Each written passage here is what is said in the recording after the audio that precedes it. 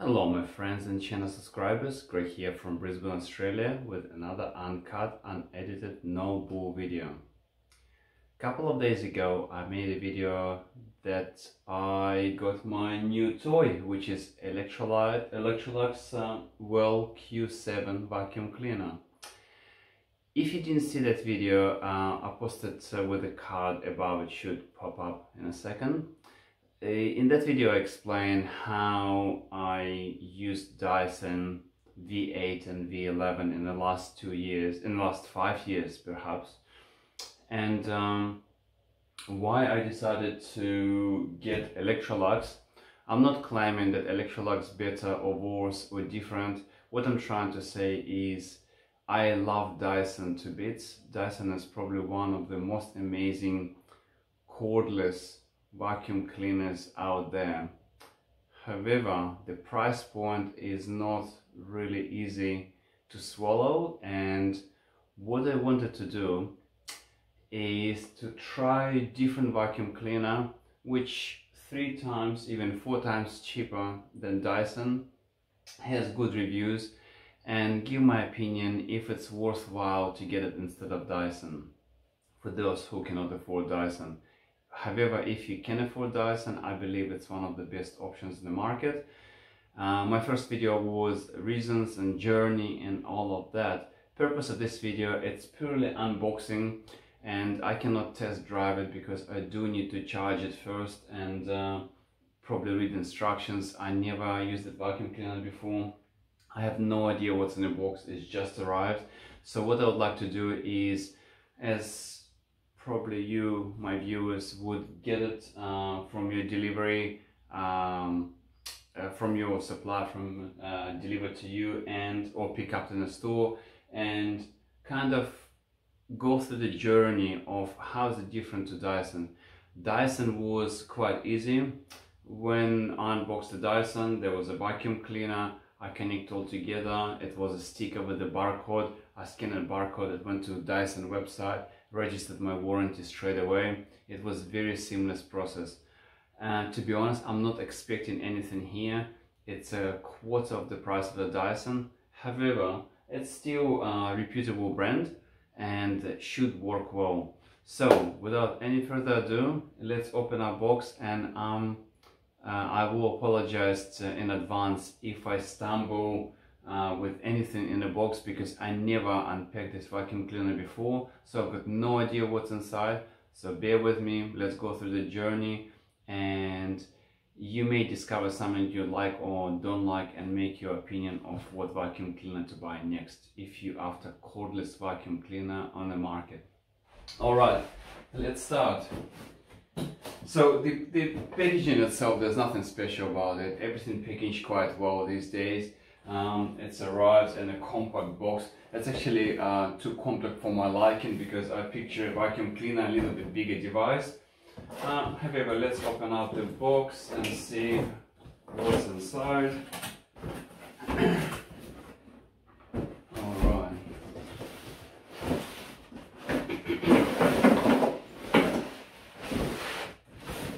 Alright, so there's nothing inside the box. The box is empty itself, and that's what you got inside here. Everything is neatly packed, I guess. Alright, so we've got instructions and warranty. I'll quickly have a look if I need to know anything else before I assemble. There's nothing really here. Warranty docket, and it stays the warranty. I've got no idea how long warranty the given warranty for. I will read later on. I believe it's at least 1 year. I cannot see any obvious writing here, but it doesn't really matter. Now, that's, I guess, quick instruction how to assemble it. Alright, let's unpick it first. So what we've got here is, I guess, the main body.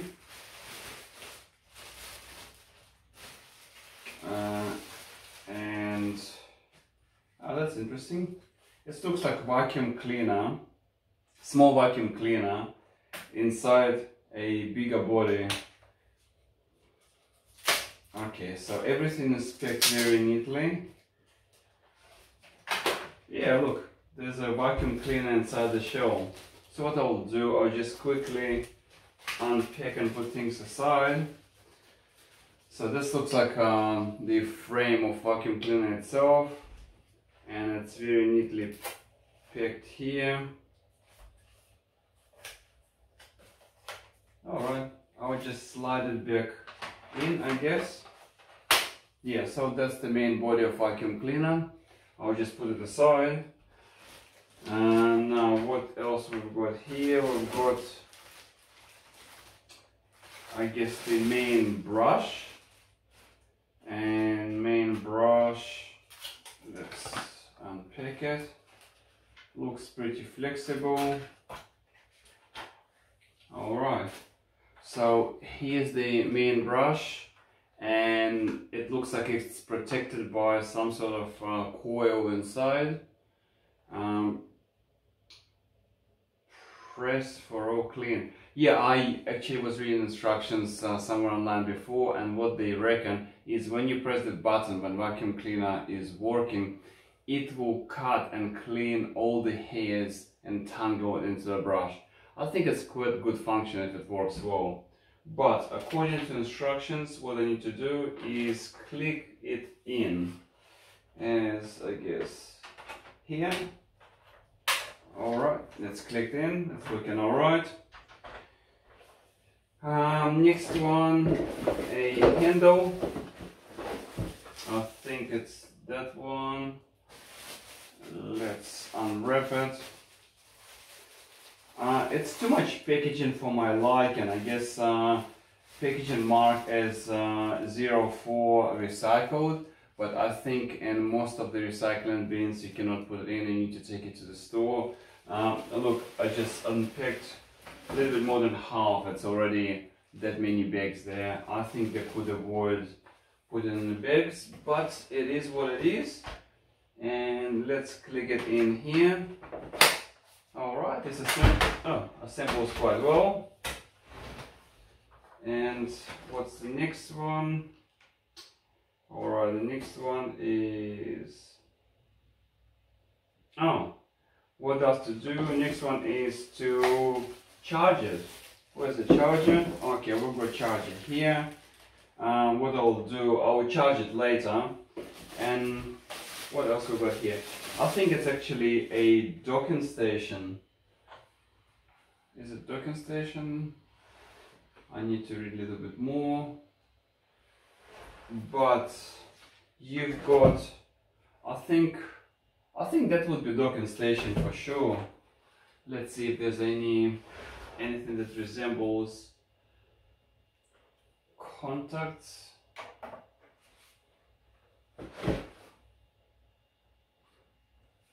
Alright, I'll read the instruction later on. So what we've got here is something that looking like a docking station and something looking like a charger slider in. But next step on instructions would say open up and charge. So what I'll do, I'll charge it and I'll give it first test drive and let you know. So far my first impressions, it's not a Dyson. Dyson feels a little bit more solid, it feels more intuitive, and it feels like better engineered. But again, Dyson is 4 times more expensive vacuum cleaner, and I still got no impression how good or not so good this one. It looks very well made. What I like about it, what I don't like about Dyson, all Dyson attachments are scattered everywhere. So if you need to store Dyson attachments, they will be hanging everywhere. This vacuum cleaner got all attachments kind of inside here. I need to still understand how to get them. Oh no, this is how to get them out. So all attachments are stored within vacuum cleaner. You've got another attachment here. So what they did, unlike Dyson, they engineered two attachments to be on the vacuum cleaner. So when you need to change attachment or store attachments, you don't go and look in your storage area. That's the big plus. The other big plus is Dyson doesn't tangle hands, and if this function of cleaning hair works well, that's the bonus. Otherwise, I've got no opinion yet. Thank you so much for watching my unpacking. My next video will be first use and first impressions. If you are new to my channel, please subscribe, like, and that will make my channel promotion a little bit, I guess, better. What I would like to do is to get those videos out, videos of non-glamorous, I guess, household items that people use, and form an opinion and report about it. Thank you so much for watching. Greg from Brisbane, Australia. Until next video.